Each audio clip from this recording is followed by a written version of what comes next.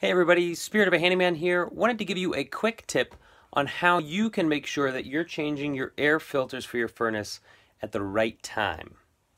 What prompted this video is that I actually realized that it had been too long since I had last changed my air filter.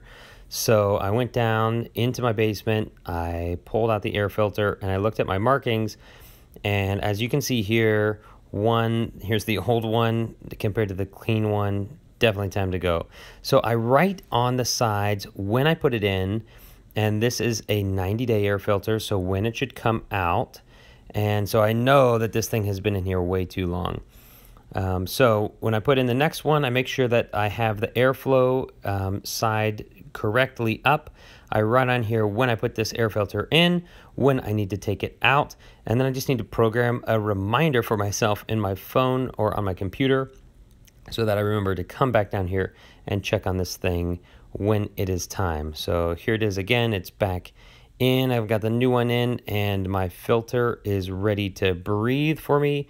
My furnace should last at high efficiency for, however long I can keep this up.